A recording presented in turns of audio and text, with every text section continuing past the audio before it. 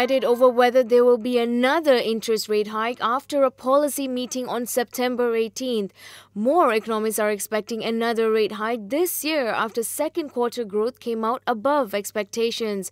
Alliance DBS chief economist Manokaran Motain believes there will not be another rate hike despite the high household debt. The focus will still be on the financial imbalances. Okay.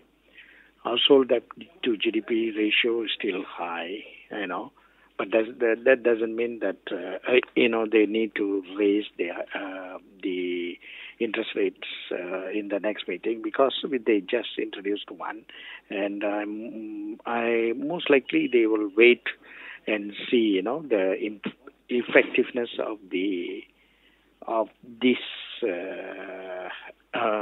measure, that is the raising of interest rates.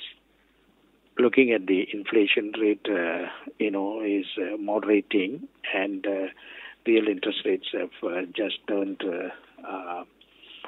from negative to positive, and this has sort of removed some pressure from the Bank Negara Malaysia to hike another round for now.